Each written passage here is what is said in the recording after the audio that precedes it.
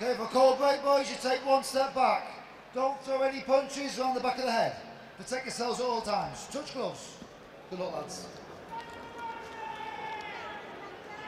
Well, we know that Tete is a terrific technical boxer and also that he's got power, but he's not been in the ring competitively since October last year. In that time, Casimero has had 3 knockout victories. His last 4 wins have all come by stoppage. He is a banger, and he is most definitely here thinking and believing that he can defeat this brilliant South African. Well, the obvious tactic is to get inside that beautiful long jab there of Tete, which is achievable, but the problem is then you have that uppercut to worry about. When we've seen that, how effective that can be in the past. He takes a little half a step back, Tete, and then whips that uppercut right through the middle. Tete had 1 win, which came in 11 seconds, the quickest ever in a world title fight. Well, it's not, I suspect that might never be broken. Casimero, who'll be known to British fans as the man who stopped Charlie Edwards in September 3 years ago in an IBF flyweight title defence. He won this interim title in February against Ricardo Espinosa and then defended it in August against Cesar Ramirez. Both those came by way of stoppage. Oh, he's a quality operator, and if you allow him forward momentum and he gets it on his side, then he's a really hard man to deter. He really is. So for Tete, it's just keeping him in his place all the time, pivoting on that front foot, whipping that jab out, not shortening the gap. Tete, tremendous athlete, stands 5'9" and only weighed 8 stone 4 at the weigh-in.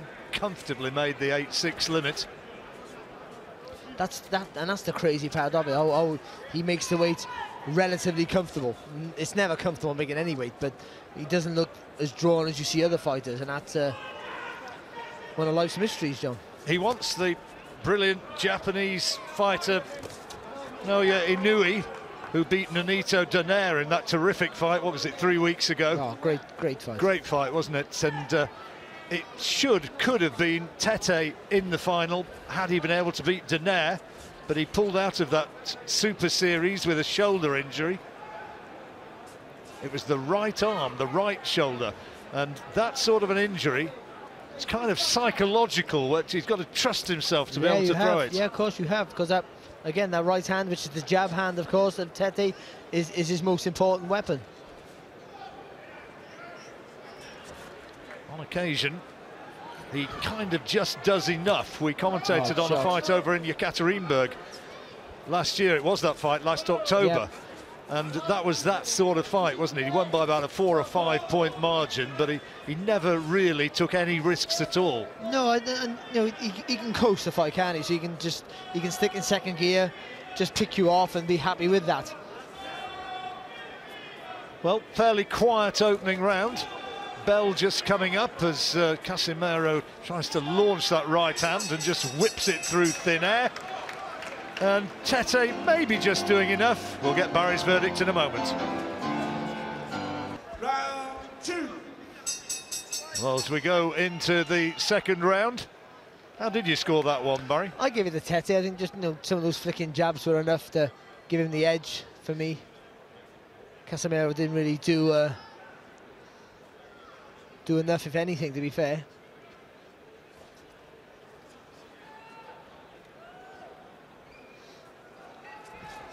Quiet sort of opener, wasn't it?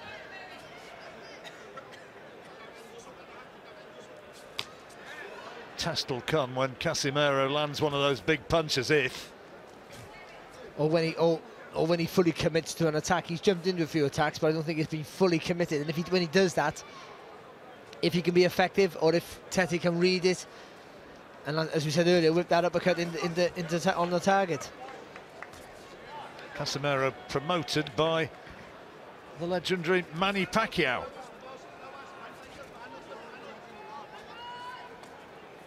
Sean Gibbons representing the little master over here. He's the chief executive officer or something of Pacquiao Promotions. Or something. Yeah, well, it's a significant job, you know.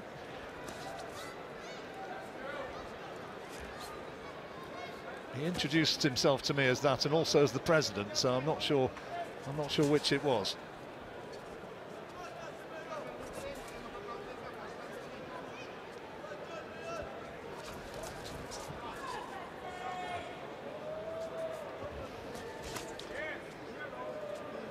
Again, Casimero got too much experience just to rush in because he knows he'll walk onto shots, but also with him not doing that means he's not being remotely effective.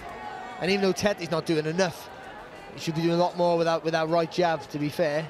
Tete just looks huge in comparison to Casimero. That's an advantage he always has over pretty much every fight that he's faced. Talked about moving up in weights, that might happen at some point. And I guess another option, talked about Inui, but Rigondeaux, the Cuban, is fighting Liborio Solis for the regular WBA title. That's coming up in about 3 weeks, and Tete's talked about fighting Rigondeaux, or as he's correctly pronounced with the Spanish accent, Rigondeaux. And look, two absolute geniuses, but it could also be a stinker of a fight, because they might just both be looking at each other. Could be a chess match, daring each other to make the first move, yeah. Which this is a little bit at the moment. Yeah, it is. You know, and again, Casimero's trying to attack, but short little right hand there. I thought it was half a head as well.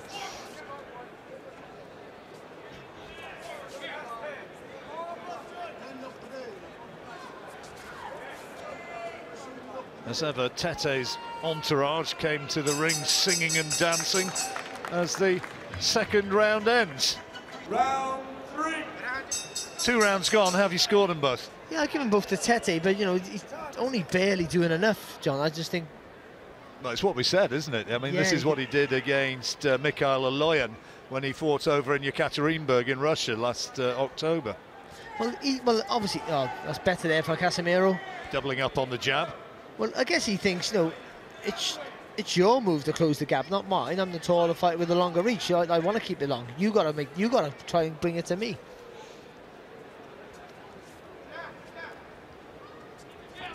Bags of experience, though, Casimero.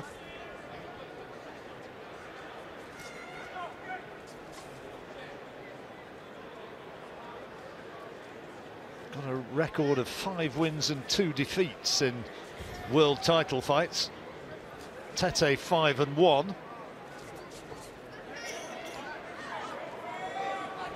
He's won his last 12 since September 2012.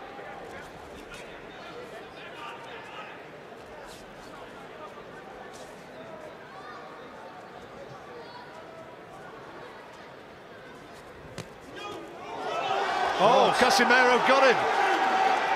He's got him with a butt now. He's given hits. He's got him with a body shot, was it? No, it was on the chin. It was a short right hook to the chin. And he's in trouble. He's all over the place. He's in real trouble. Tete's in a lot of trouble. And the referee wants to look at him. He's allowing it to continue. But can Casimero take him out here? It happened so quickly. And he's still got a long way to go in this round. There's 1 minute 20 seconds. And Tete still looks unsteady. He's got to buy some time here and make Casimero miss. Casimero needs to pick his punches, and he can't find the clean shot, and he falls down. Tete, I don't think there was a punch which put him down. He just collapsed to the canvas. He's not recovered from the first shot. He's not recovered from the first knockdown. I'm sure of it. Referee asking, is he okay? Casimero wants to finish it right here, right now, and finish it he has. The title changes hands in sensational fashion. Zolani Tete stopped by John Riel Casimero of the Philippines, and the big South African favourite suffers a defeat which was simply not expected, no way. Well, we're sat here just praising Tete up, and all of a sudden Casimero comes in with a short hook, hits, sort of turns the body, hits Tete sort of flush on the chin, squared up, and that was it. He crumbled. It caught him on the blind side from where we're sitting, And I mean, you did well to pick that up because it was such a quick, short shot. It was. When he jumped in the attack there, and, you know, and we're saying how good Tete is, and he waits for you to make the mistake, waits for you to engage. But we didn't. You know, we weren't giving Casimero enough credit for all the experience he has and how quick he can close the gap. And it was a lovely, short, powerful hook. Well, I think it was a right hook. It's a minute or more, maybe 2 minutes now since that punch was landed. It's only just now that Tete's got back to his feet. He was really badly stunned by this. We're going to see it now here. Nothing's happening. Then all of a sudden, look, he doubles up really quick, but the first one did all the damage, and he was gone. Well, you see, you can't see it there, but the referee. But it was a great shot. He stepped around. The left foot's gone outside of the right foot of the southpaw.